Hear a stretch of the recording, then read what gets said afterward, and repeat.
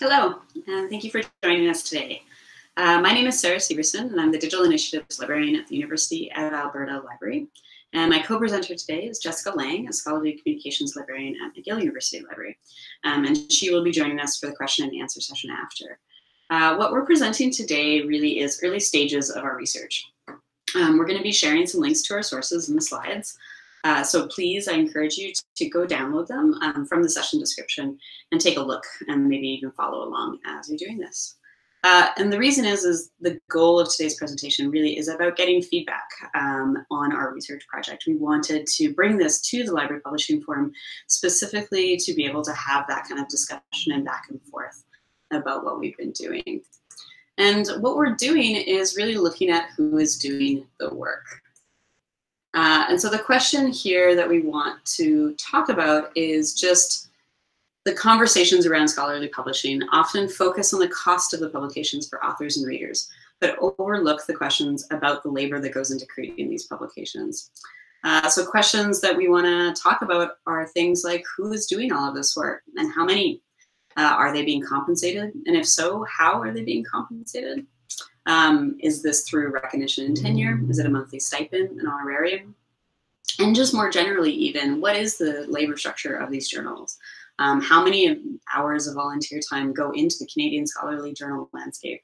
And does open access journal structures, do they have different structures than subscription journals? And so these are the types of things that we want to kind of go in. And the reason being is our argument is that labor is the primary input for the continued existence of many scholarly journals. So the question of how that labor is distributed and compensated is important for supporting these journals going forward. And so the research question that we came up with is how labor is distributed and compensated in non-monetary and monetary means in independent Canadian scholarly journals. So why does capturing this information matter? First of all, there's just really very little data about who undertakes the labor in Canadian academic journal publishing, but even just more generally in scholarly publishing. So we have done a preliminary literature review, which is here, just to kind of outline some of that work. And you can see we have a Zotero group. If you'd like to be able to kind of go in there and see what we found. Just to summarize it, it really comes down to four major themes. The first is just research that frames the Canadian scholarly landscape. And so it may or may not touch on labor. If it does, it's usually as a side note, but it kind of gives us an idea of what's out there. Second of all, there's research that explores aspects of workflow and labor in scholarly publishing outside of Canada. And so these are things like there's a 2009 study of Spanish editorial boards, and also the LPC's IMLS study that's going on right now about library publishing workflows. So very kind of complementary work. There's also lots of how-to literature. And so this is what we call all the kind of guidelines or best practice documents that maybe they're often kind of aspirational, but they talk about how you should run a journal and how you should kind of divide out the work and do the work. Lastly, the other group of journal articles that we found was really about case studies, and this was how individual journals work.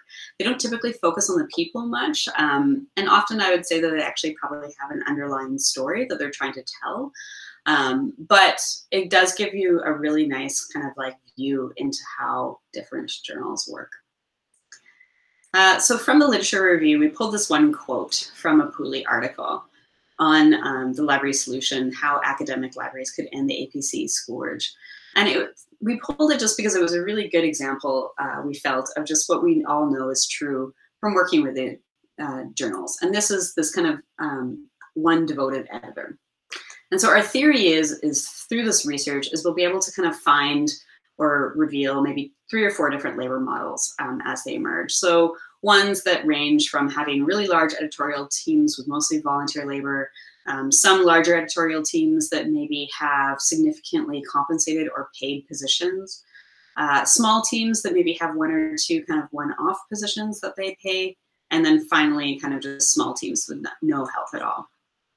And the reason we think this is going to be helpful, first of all, is just the journals themselves, right? So if we know what these models are and we can kind of point to examples, we're hoping this gives them ideas of what other journals are doing, specifically if they want to change how they work. Second of all, library publishers. Hopefully having these kinds of models will be useful to advise new journals that are starting up on ways that they could run. And then lastly, just to funders and policymakers. So giving them an advocacy tool to give them a sense of the cost of labors in these journals and the relevance and importance of compensating this kind of work. So now I want to look at the kind of research phases or how we've decided to do this. And so our research phases here are really about, first of all, establishing criteria and getting a list of journals to work with, which is what we've just completed.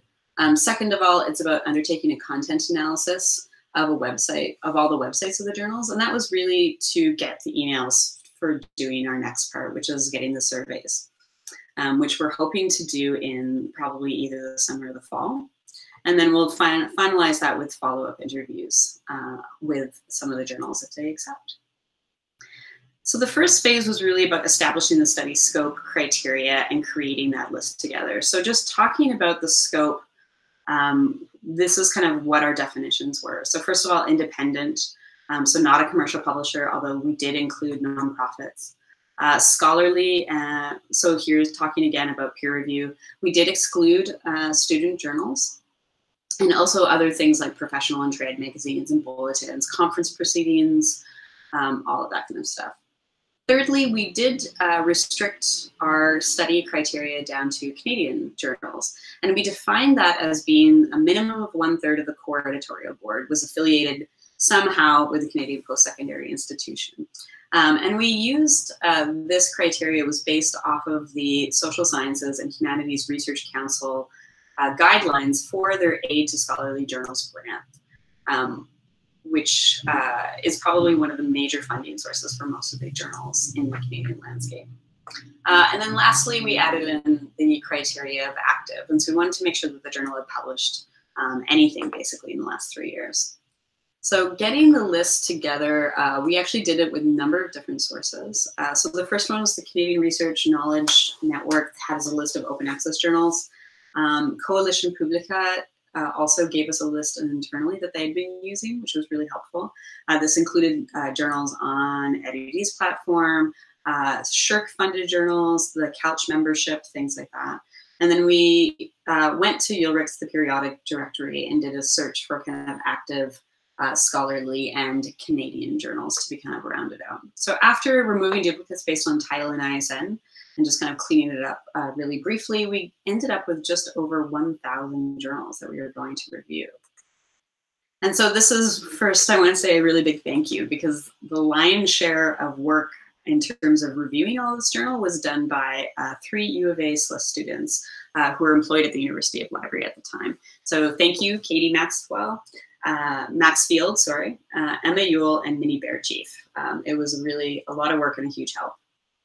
Second of all, I want to thank Sonia Betts just for sharing some of the data that she had collected for her own research study that included library publishers, and that really rounded out kind of some more of the discussions that we'll talk about.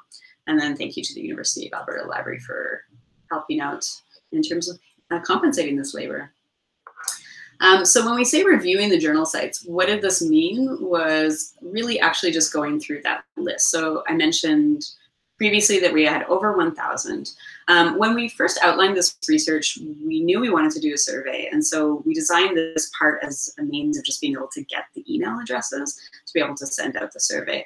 We tried a few web scraping experiments, but just the lack of structure to any of the websites meant that that was kind of impossible.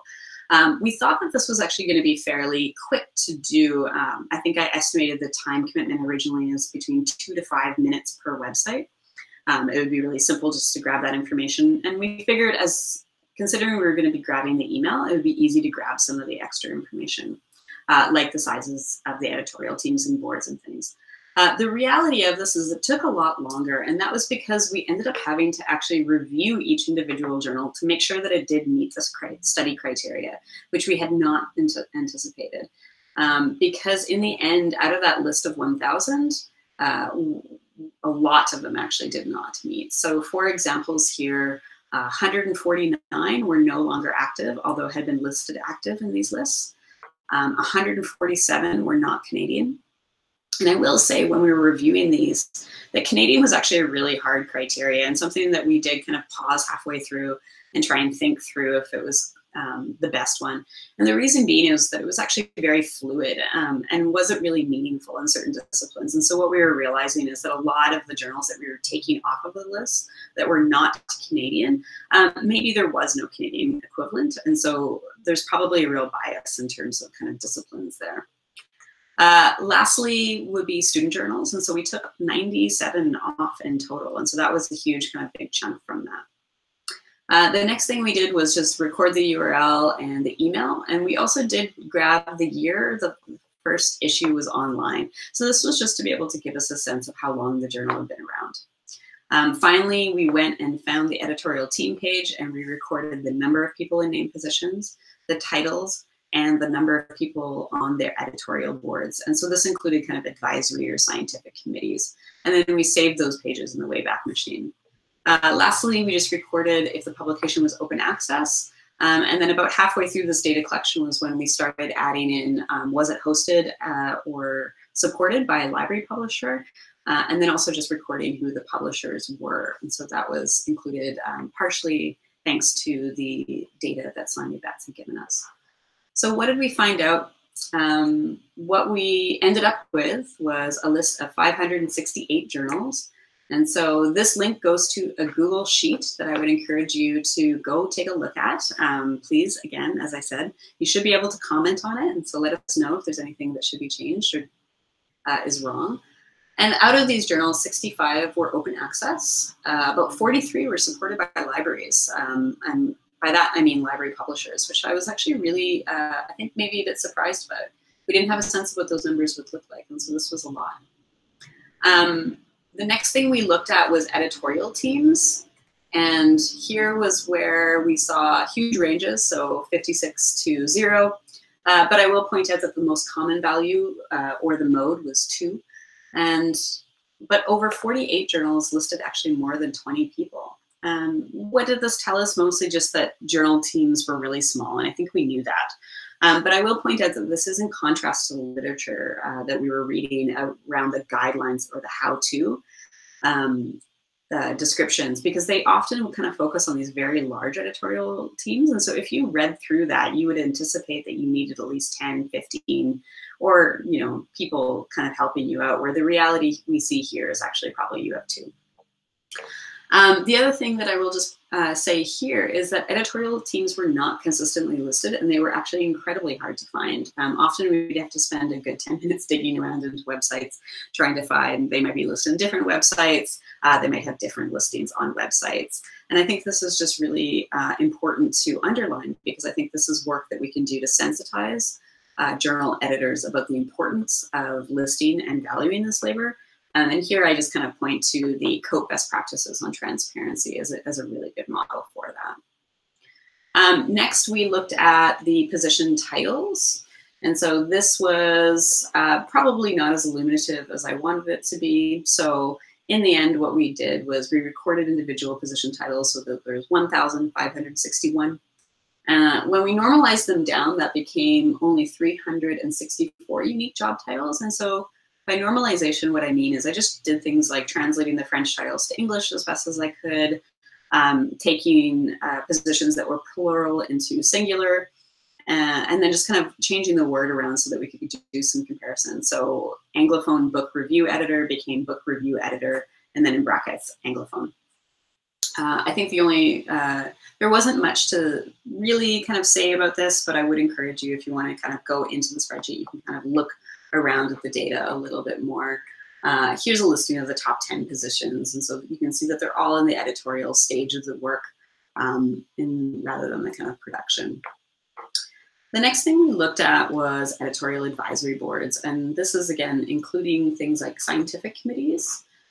So huge range, 107 to 0, but the most common value was 0. And this was because it was almost 30% of journals in total did this.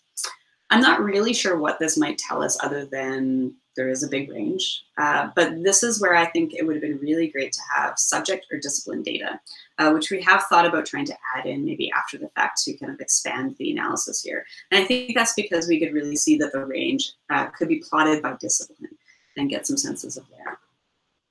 So what's next? A survey is going to be sent to all 575 journals. We're hoping this comes out in summer 2020. We've actually got the survey in RAD right now, so that seems hopeful. It's only going to take 10 minutes to complete, so please, our call to you is to encourage your journals to be able to fill it out. It's going to include about 15 questions, just to kind of get a sense of how many people regularly contribute to the journal, what kinds of positions, how many hours do they work, and are they compensated? And then what else I wanted to talk about was just some of the other interesting questions that we found from this data that we might dig into, or we would encourage other people to dig into. So the first thing is just doing a real deeper dive into how journals work. So maybe employing some anthropological research methods, doing things like time diaries to get a sense and to be able to do a comparison of how much work you think it is versus how much it really is.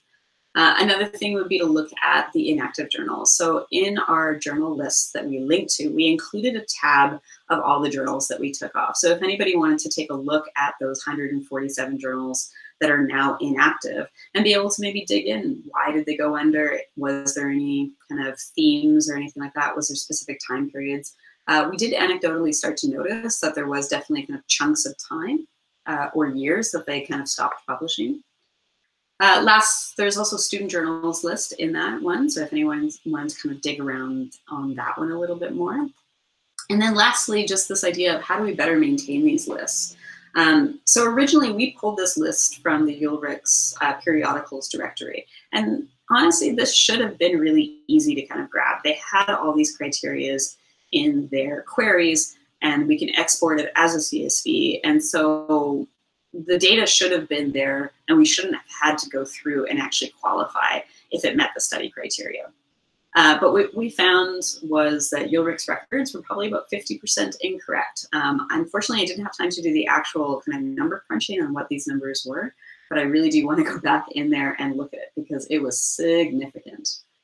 And that was about it that we wanted to talk about today. And plus, I'm running out a little bit of time, so I'm just going to say, please send us your feedback and ask us your questions, either if it's in this document or later, and we would love to hear from you.